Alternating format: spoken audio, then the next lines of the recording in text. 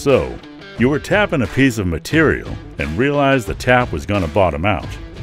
Thinking fast, you managed to save your tap and workpiece. That's all well and good, but what's next? Simple.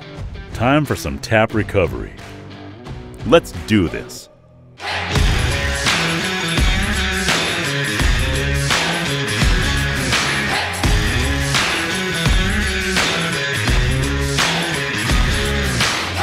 Welcome to Know Your Doosan. Today's topic, how to use the tap retract button. So let's get started. Let's say you're tapping a piece of material and realize the tap will bottom out into your workpiece. You hit the E-stop to save your tap and your workpiece. Awesome. But now what? There's a tap stuck in your material and the machine is stopped.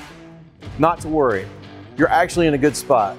All it takes is 3 easy steps to get your machine back up and running.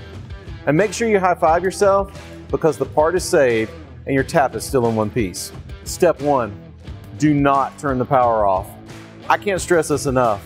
If you turn the power off to the machine, the synchronization between your spindle and the Z-axis feed is completely lost. That tap retract button will no longer be of any use to us, so don't turn the power off. Step 2, release the E-stop and press the green machine ready button. This restores your power and operation to the machine. Step 3, make sure the machine is in jog mode. You'll notice that the tapping retract button is flashing. The machine knows that it was in a tapping cycle when you press the E-stop. Now just press the flashing tap retract button and the spindle and Z-axis will retract and save your workpiece and save that tap. Done and done. Your machine is now back in a normal state and it's ready for any corrections or remachining.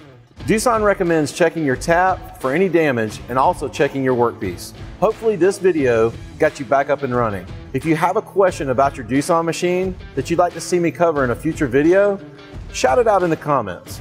Thanks for watching and thanks for machining with Doosan.